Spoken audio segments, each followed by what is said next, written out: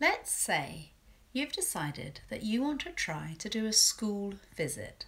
Perhaps you're already published as an author or self-published as an author.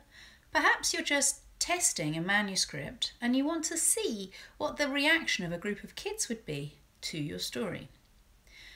Once you have secured an author visit, once you have found a school where you'll be welcomed into the classroom, and it may be that your kids' teacher would love to have you in, or maybe you've had an official invitation from a school, you are presented with one of the joys and terrors of being an author of books for children. You get to go in and you get to talk to a classroom, or maybe 3 or 4 classrooms, or maybe the whole school of kids about your work.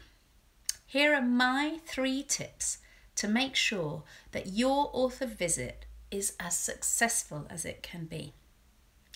My first tip is to prepare.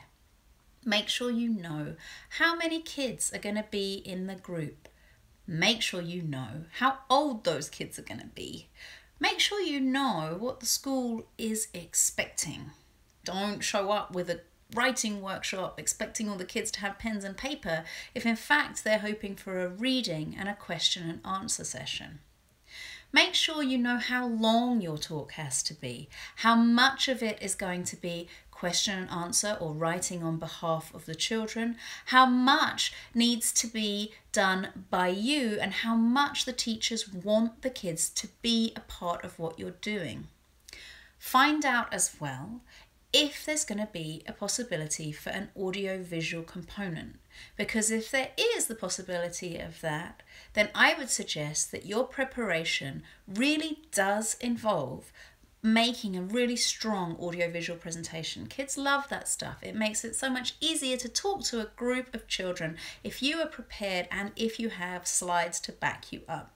It is not difficult to use Keynote or whatever the other versions are of software. I use Keynote, so it works for me. It's not difficult to make something really fantastic that makes kids feel like you've put in the effort so that their attention is fully upon you while you're speaking.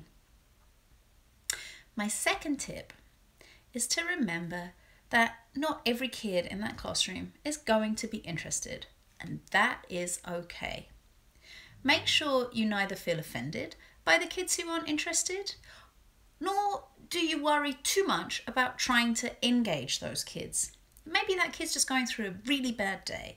It may be that the kid who's texting or staring out the window or talking is just never going to be interested in what you have to say.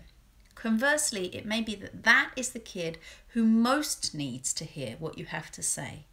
But try not to let it pull you off what you're trying to do. Be yourself, be open, be honest, say what you have to say, and try not to let yourself be thrown off by the distractions that happen in a day-to-day classroom environment. My third and my final tip is to make yourself available outside of the classroom too. So if you go in to do an author visit, make yourself available afterwards for teachers to be able to follow up.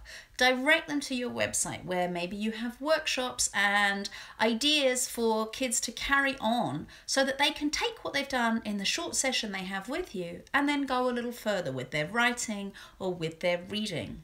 It's important to make sure that you draw the line, so if kids are writing to you tons and tons, your answers are clear and firm and not trying to lead them off into a new space which is unhelpful for them. But it's also important to be able to answer questions for kids so that they know that you're there and that you're interested and engaged and ready to talk about your writing and the stories you want to tell.